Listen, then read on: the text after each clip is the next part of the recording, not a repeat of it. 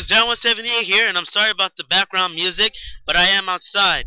Anyway, yesterday I made an epic mealtime version of this video. It's pretty awesome, so go check that out. It's the same. It teaches you as well, but it's pretty different. And this video is more understandable. So anyway, I have a link in the description. It's for JuneFabrics.com. This is where we're gonna download the PdaNet for our telephone modem. They have for the iPhone, Android, BlackBerry, Windows Mobile, Palm OS, Trio, and Central, PDA, Reach, and Pocket Web. I have a BlackBerry, so I'm going to click on BlackBerry, but whatever you have, you do the same.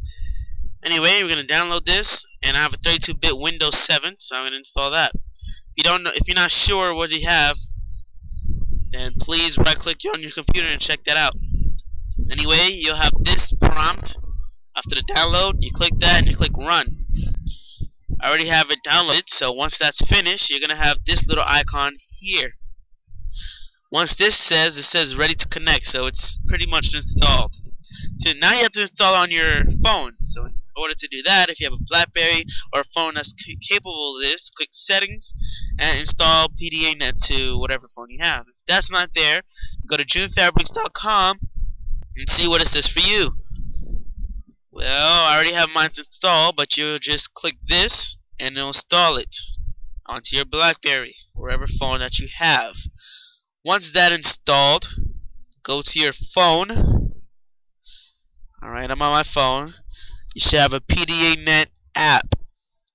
Here's a video of PdaNet app. Alright, I'm on my phone. I'm gonna go to my download folder. And here's PdaNet. Let me open it and connect this. And there you go. Pretty much done after that. Once you finish doing all that, then you just click on here. You click on here, and you click connect. Now today's Sunday, so my phone's internet is pretty damn slow. I don't know why Sprint does this, but every Sunday, because of the game, the internet becomes really slow because everybody is using the internet at the same time. I pay $70 for this internet, so it should be really fast. But I'll make a video of it actually working to prove to you guys it works. If you have any more problems of this, then comment below. Please subscribe and rate if it worked for you.